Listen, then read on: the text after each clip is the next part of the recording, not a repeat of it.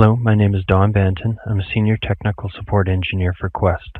Today I'll be talking to you about On-Demand for Migration, specifically Solution 243208, how to configure enable calendar sharing. I'm at the On-Demand portal and I'll select Migration, select my project, and for enable calendar sharing, it's on the dashboard right here. You choose your source and your target domain, and then we can run it now, later, or scheduled. And you can change this calendar share task to additional name if you wish. Go up to View Details or Tasks, and there's the process started. The calendar sharing task is complete, and we can view any details in the events. To learn more, visit quest.com/products/on-demand migration.